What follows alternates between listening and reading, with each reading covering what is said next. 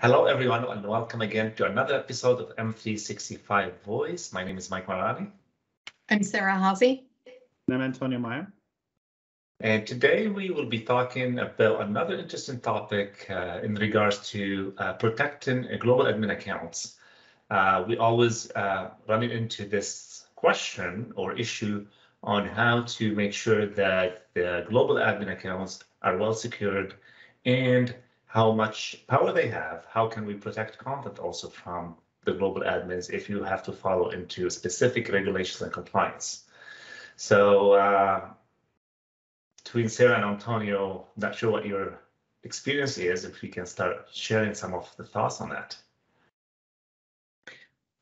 My thoughts are a lot of times I think companies may not necessarily think through all of the ramifications of managing their global admin accounts initially before they go live on Microsoft 365, but eventually most of the companies that I know that are in a more regulated industry sooner or later have to get to that point, and then it's a massive cleanup effort to be able to get those global admin accounts into line with where they need to be. Right. As we all know, the global admin account is the all-powerful account that can access all settings, all configurations. It has the power to give themselves access to all content within your M365 environment.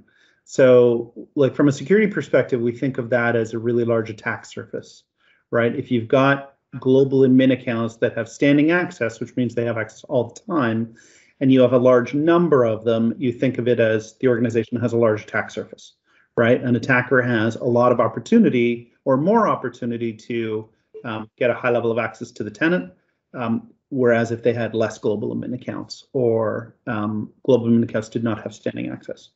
So you also have to think about your internal bad actors that you may or may not have. And we all would like to think that we don't have any bad actors in our organizations, but how many people have access to that global admin account, and how often do you have to change those security protocols or limit the volume of people that have that global admin account, because you may have bad actors outside your organization, but you may also have bad actors internal to your organization. That's a great point. When you do have multiple global admin accounts, typically they fall into two camps. If people have global admin accounts, you want them to have specific named accounts, right? So if I'm a global admin and a tenant, nobody else is going to access my global admin account. It's mine. I have the password. I access it. The second camp is you often have your emergency accounts, or your sometimes called the break glass accounts, which are there for some very specific purposes. And that typically is an account that might be shared with a small number of people. Some organizations have one break glass account, some have two.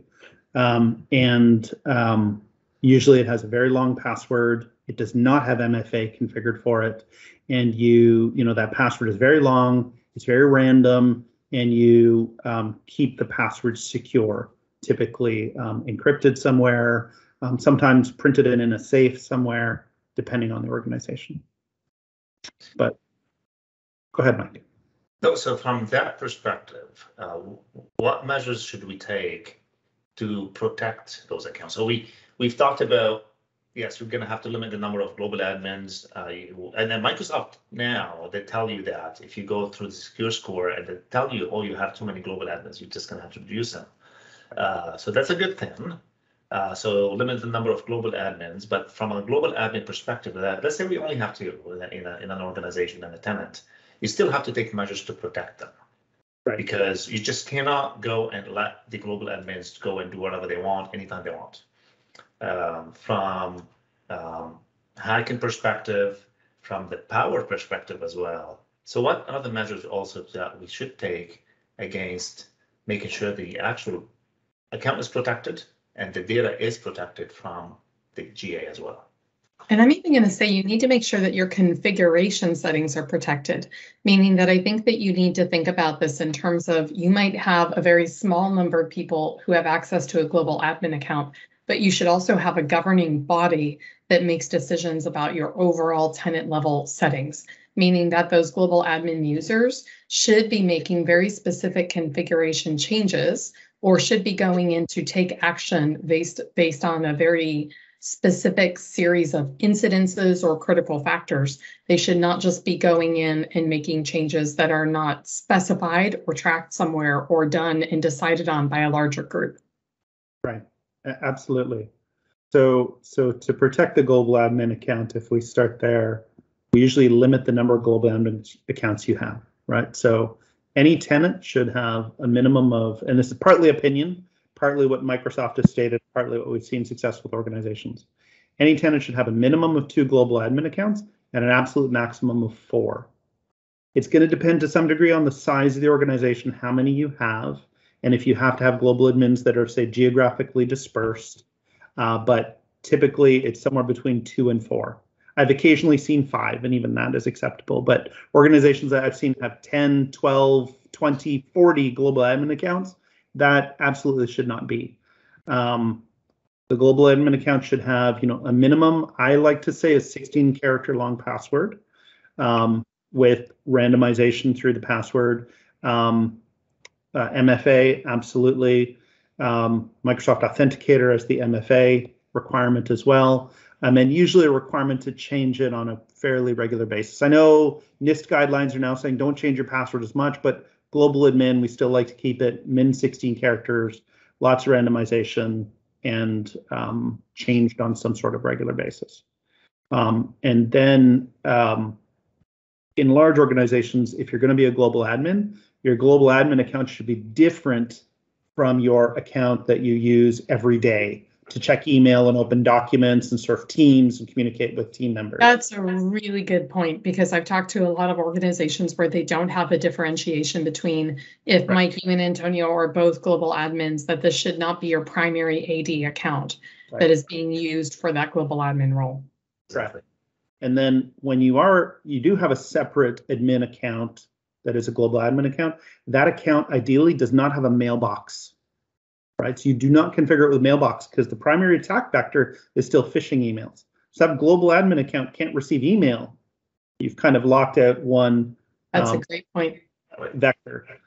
Now that said, it does make some configurations difficult or challenging because sometimes, when you go and configure something, email notifications will be sent to the person that configured it. So you do need to be a little bit careful with that, but that's often what we like to say. I've seen also organizations where they take a couple of extra steps. One is, even if you have a separate account as a global admin, you have to have privileged identity management implemented, and you can't really access your anything in the administration wise in the tenant if you don't go and submit a request. Some organizations say, okay, I'm going to just submit a request and they're just going to activate my role and wait until it's active, and then I'm going to give you access. Or some organizations, based on compliance, it has to be approved. So before you get access to it, someone will approve it, verify the description, really valid description, you get approved, and then you have access to it. So that adds an extra layer of security to it. And I've gone through, because this account is a GA, with the conditional access, they said you cannot access it from outside of the country. So location-based access is required for that as well. Yep. So PIM, Privileged Identity Management, if you've got Azure AD Premium P2 licenses, which is what that requires, then absolutely you should make use of PIM. If you don't have PIM, like you don't have the licenses for it, well, then I think all those other measures still apply, because you can still do that with, E3 licenses, for example, or Azure AD Premium P1 licenses. But if you've got PIM, absolutely you should make use of it. And it's got kind of 3 key features. One is just-in-time admin access, which is what you pointed to, Mike, right? No global admins have standing access. If I need to access that global admin account, I need to go and activate it. In some cases, and only certain users are eligible to activate it as well. So there's that. You kind of restrict who is eligible for global admin, and then the global admins can go activate it. You can configure approval for that activation, and then you can restrict the access for a certain amount of time. So it automatically expires after 4 hours or 8 hours, and I think the max is 24 hours, but not sure if I remember that correctly. So yeah, all that just-in-time admin access is brilliant. And what that kind of leads you to is a goal of no people with global admin access as standing access, right? What in the ideal case, what you want for your tenant is the only accounts that are global admin and have standing access is your emergency accounts. And no other global admin has standing access. In order to get access, you have to go through PIM, activate, get approval. The second cool feature in PIM is you can audit the access. So you can have notifications sent, you can audit that global admin access and any admin role on a regular basis. And then the third is you can automate privileged access reviews on some sort of regular basis. So let's say every 3 months, every 6 months, every year, to have an automated review of should all these people still have access to these admin accounts. So yeah, if you've got PIM, it's fantastic. Exactly. So we've talked about protecting the actual account as a GA. Like earlier you said that you have access to all the content. You can find your way to go and access specific content, Teams, SharePoint, OneDrive, whatever. Right. In some organizations, this is a big concern if you have very confidential information, very private and personal information. Is there a way to kind of protect that? I know we know that as an admin, you always have to kind of give them access to go and fix things, but that comes at a cost as well. Right. So it's a great question. It's something that we're working on. If you have to wall off part of your M365 environment, so not even your global admins can access that content, what I would propose, and we're still working on this, is you do need to use a very layered approach and make use of many of the different security features to control access by global admins. So for example, the feature we just described, privileged identity management, absolutely that should be part of the strategy to secure content that is that sensitive, right? So that if a global admin is going to get access to the tenant, they have to go activate their global admin role, they have to go through approval, notifications get sent, and it is audited. And the time is restricted heavily as well. So that's one tactic that you will use.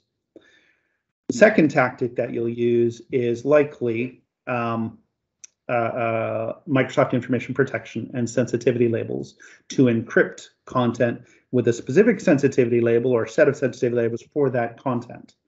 And you encrypt it such that the only a certain set of users have access to it, and the global admins probably will not be part of that level of users. Now, just using sensitivity labels is not really enough, because whenever you roll out sensitivity labels, there's a thing in the background you configure called the super user account. And the super user account is that account that enables you to decrypt all content in case the people it was encrypted for are no longer with the organization. So you want to control access to that super user account as well, because that typically is your global admins that have access to that. So then you control that also through PIM, because you can assign that role to a group, an Azure AD group, and then you can control access to that Azure AD group also through PIM. So you see how this is kind of connecting.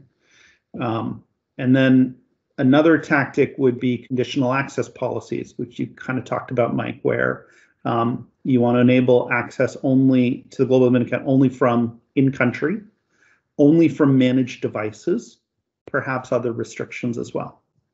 Those are kind of 3 tactics that we're looking at now around that. I don't know, do you guys have other ideas around that?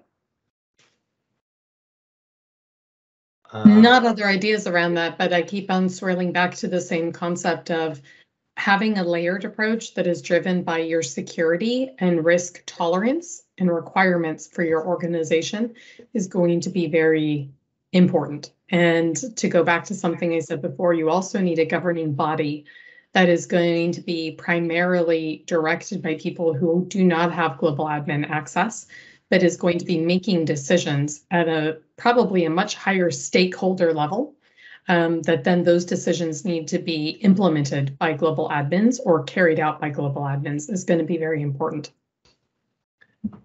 That's a great point, actually. So, like, if you're going to access the global admin account, it should be for, approved changes. And those changes should go through, like you're saying, Sarah, a formal change request process that gets reviewed and approved by a governing body, and only then is approval given. And then or a break fix process, which again should be taken into account from an overall ITIL perspective in terms of managing to be traced back to specific incidents and items that needed to be fixed. Absolutely. And I think another important point you pointed to was what we like to call separation of duties, right? So the people that are giving the approval, that are making decisions about the architecture and the changes, they should not have access to global admin accounts, because it's too easy for them to say, oh, I know how to do this. I'm just going to go in and do this change. Not for myself. Like us, like any of us. You tend to have a group that does architecture and approvals and another group that does operations, and they have different levels of access. Right. And you need to determine a level of granularity as well as a level of specificity around what needs to constitute a change request. And in many cases, I hear people saying things like, well, it's just a few clicks to make the change. This should never be a delineation of what is a change request or a formalized change versus a non-formalized change, because it doesn't matter if it takes less than 2 minutes to implement. You need to determine, based on the requirements of your organization and industry, what constitutes a change and what levels of approval are required, not based on time to implement said change. Exactly. Well, that was a really interesting topic. Loved the different ideas we've had. Thank you both for being here and contributing to the topic. Thanks for everyone for listening, and we'll see you next time. Bye. Bye, everybody.